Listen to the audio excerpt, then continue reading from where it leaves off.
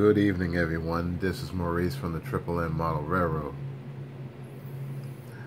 I've recently been in the mood of showcasing my some of my locomotives that I have in my possession, and this one never really got the light of day. And like my other stories, this particular engine has a story. And this, as if you are a railroad buff, you will understand that this engine is the Pennsyvalina 4464 Q2. And this model has been out for at least 4 years, and I've rarely had run this model. And when I'm talking about rare, I'm talking about I must have ran this model at least twice since I had it, and it didn't go very far. At the time, I was running it on my table just to test it when I received it. I never ran it at my uncle's layout.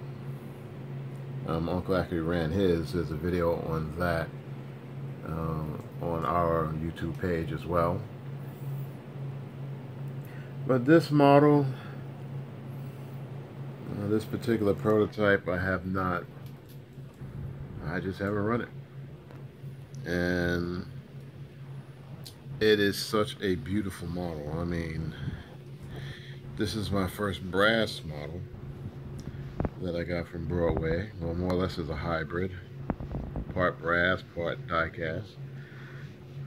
But mainly brass.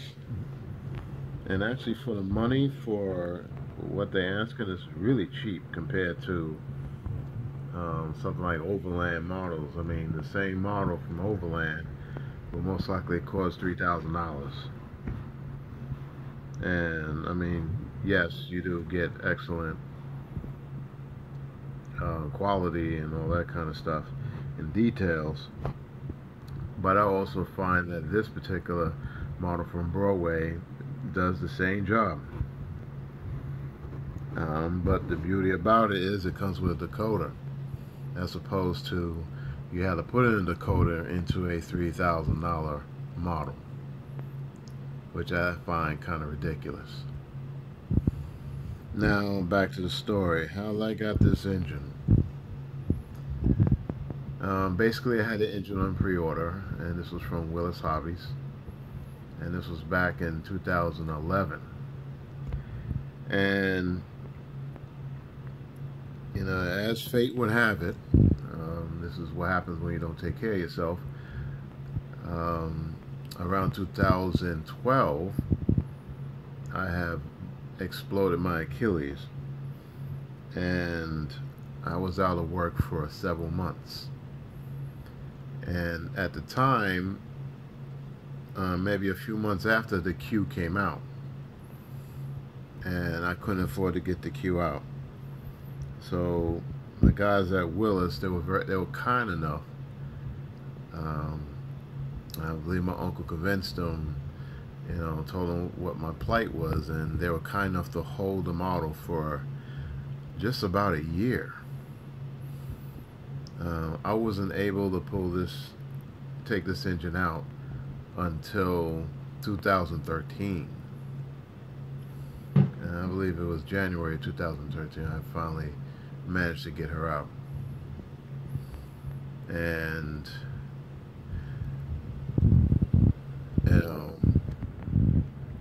I mean, there's actually, believe it or not, there is a video on this engine running at the hobby shop at Willis Hobbies. It's not the best video. I filmed it on my old Evo HTC phone, and the quality was basically crap compared to these phones now. I'm filming this with my Galaxy S6 Plus Edge, or whatever you may call it, but Yeah, I mean light years better video. I mean light years.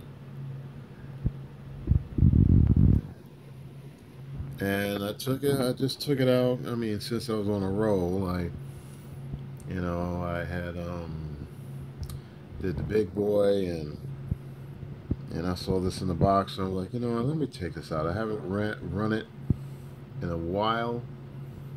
Matter of fact, I have practically never ran it, and it needs to be its legs stretched like the rest of the stuff that I have. And it's a beautiful model. It's really actually one of the best models I have. To be honest, when it comes to the quality of it, I mean, this thing is just about flawless. The paint is flawless.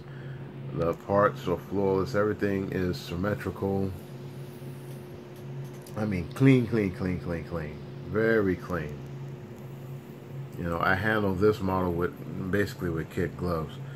Well, actually, like all of my models, I handle with extreme care. Compared to some people that I know that actually is professional, and they scare me to death when they handle models. I don't like it when they touch them. I'm not going to name any names, but they know who they are if they see this video. But yeah, this model is, I mean, shoot, I can't imagine how much it's worth now. It's probably worth like over $1,000. It's just Broadway's not making these anymore.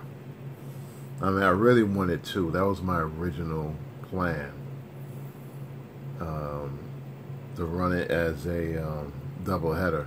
And I don't think they ran these as double headers. I don't know. I mean, the history of Pennsylvania didn't particularly, I don't know if my history is correct. I didn't think they particularly cared for this engine too much.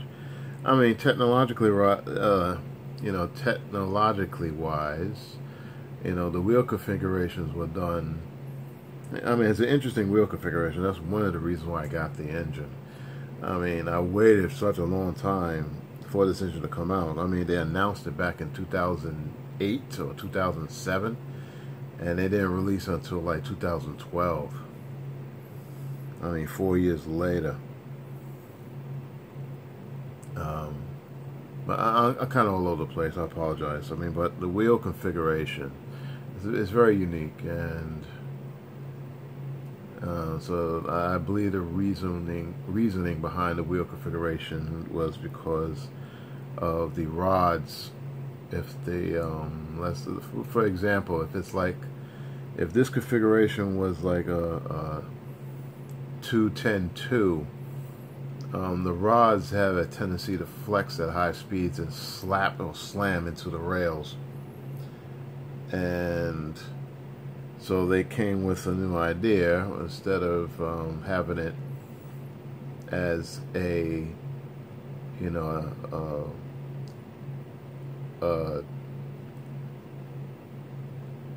410-4 configuration, they broke it up into I keep saying two, I don't know why. 4-4-6-4.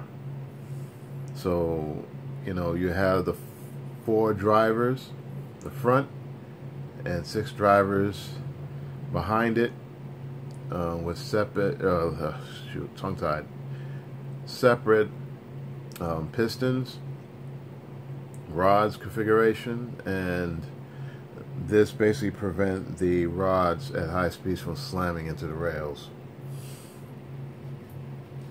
I mean, good idea. It looks very unique. I mean, maintenance must have been a nightmare for these things, but I mean, what do I know?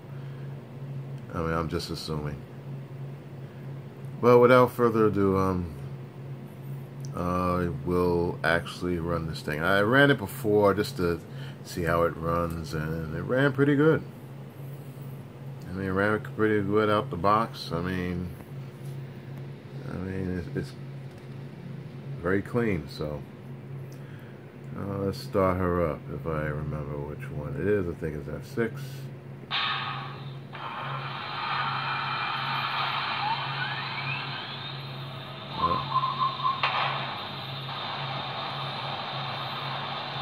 right, very good. Alright. I think the light is on. Yeah, it's light's on. Can't really tell with this super bright light above my head. But I have to use this light so you can actually see what's going on. Okay, so I'm going to set it for reverse. And I'm going to pull her out very slowly.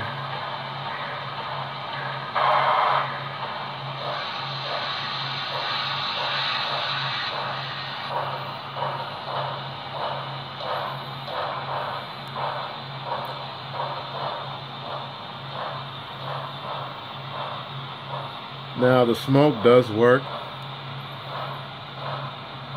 but the problem right now is that there's a bubble in the smokestack,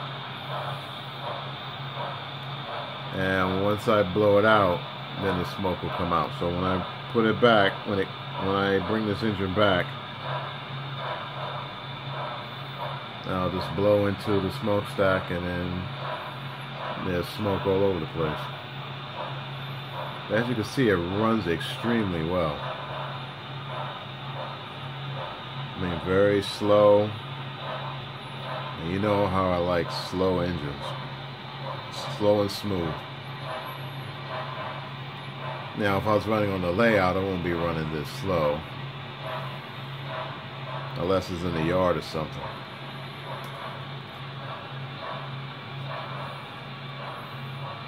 Okay, just doing a little balancing act here. And yeah, it's getting close to that end. It's not that, it's still a distance though. Okay. Alright, now I'm going to put it forward.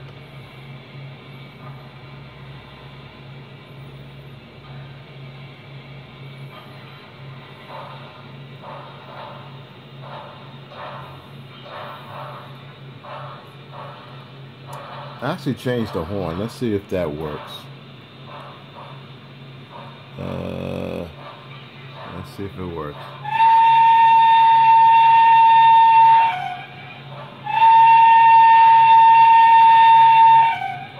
Yeah, on the Broadways to change the horns or the whistle, it is actually F22.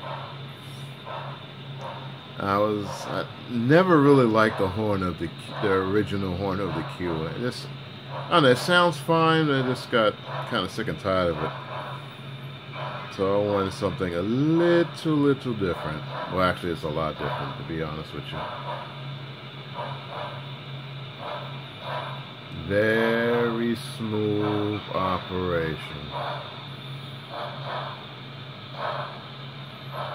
Even my big boy doesn't run this smooth.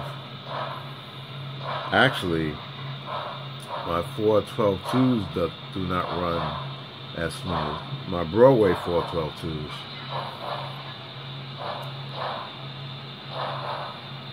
And don't even sound as good, to be honest with you.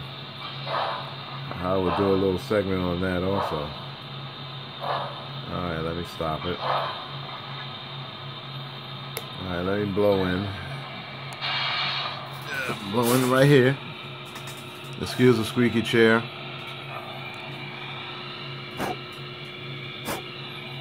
Alright. Alright. Okay, let's see what happens. Go in reverse.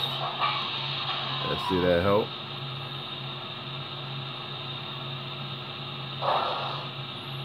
Actually, no. That's odd. Let's try it again.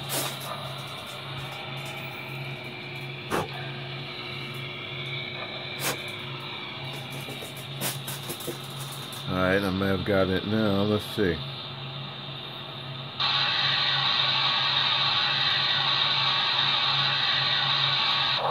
There we go.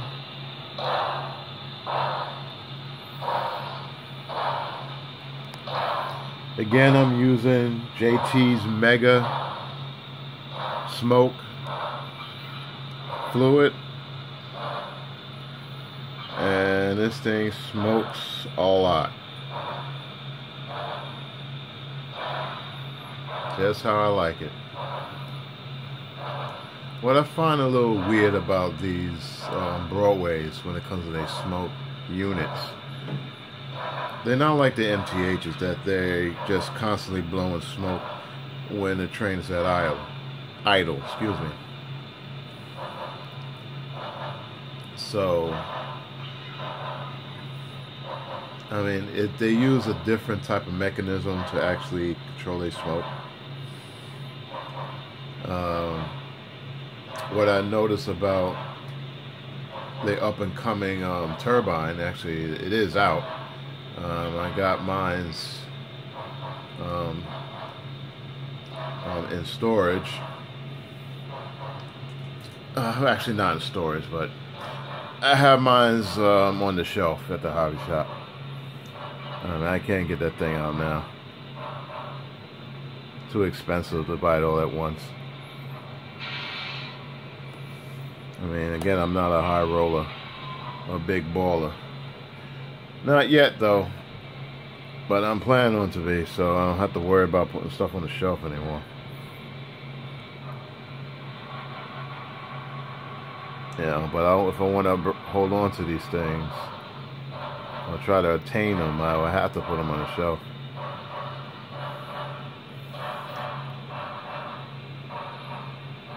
So that S2 is coming, and I will do a thorough review on that when that baby finally comes home.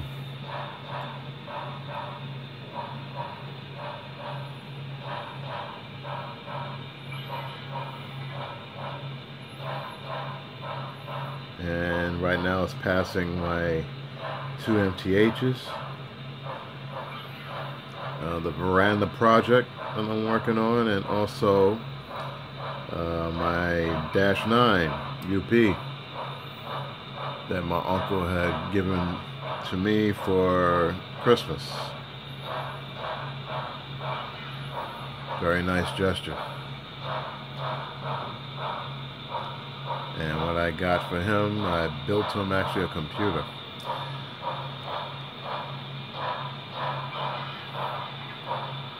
Alright. Okay. I think that's it.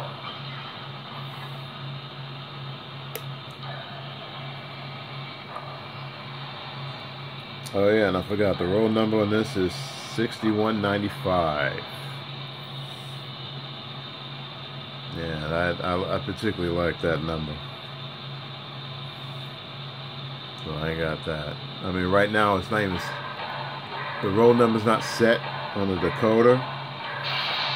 Again, I hardly ran this thing. I just took it out of the box when I first got it and just run it. I didn't run very far, and again, the video was so crappy.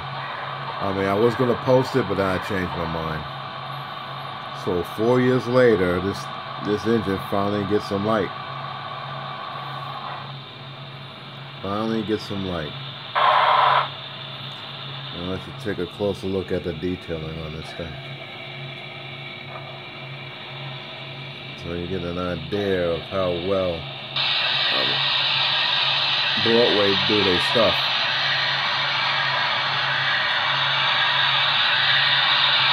Real cold load, by the way.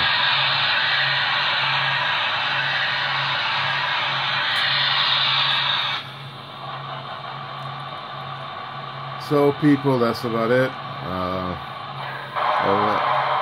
My viewing of the 4464 Q2 roll number 6195. And I hope you enjoyed this video. My video's been actually pretty long lately. It's kind of in competition with Railroad Kid. Shout out to Railroad Kid. Haven't heard from that boy for a while. And I mean, I'm sure if you see this video, he'll enjoy this because he loves Steam. But everybody have a good night, and this is actually it's going to be the 4th of July tomorrow. So anyone who celebrates 4th of July, happy 4th of July. Peace out. Actually, one more thing. What I failed to mention is the future plans and the actual reason why I purchased this model. Me and my uncle had an idea to do various excursion services, not just UP and BSNF, which we are mainly modeling, but we decided to do something else. We decided to do excursions of the Pennsylvania, like our own, very own type of excursion service. Also, I'm doing in New York Central. I actually have the Dreyfus, and I may take that out as well and do an overview on that engine. But yeah, that's basically what I'm planning with this. I probably made it with a diesel engine. When Broadway comes out with the Gevo series, and they are coming out with the I guess the Pennsylvania version of one of the NS Heritage diesels. That is going to be mated with this, and I do have some of the cars, Walter cars, just to mate it for the time being. I mean, the other Walter cars, the new ones that are out now, they are super expensive. I mean, you're talking like over $100 now for one passenger car. I mean, man, times are changing. Things are getting very, very expensive. Yes, it has lights and all that kind of jazz, but I mean, to me, it's still not worth that much money. I mean, if you get a whole set, like at least 12 cars, you're talking about over $1,200. Ouch. Yeah, it's going to look awesome, yes, but it's just, I don't know, this hobby's getting incredibly expensive. I thought RCs were expensive, but not compared to this hobby. It's really, really getting expensive, and it's harder and harder to keep up. I mean, I'm trying my best, to come out with some more content, something a little bit more interesting, something different than what other people come out with. So, I mean, let's see what happens. The future is never set. So, again,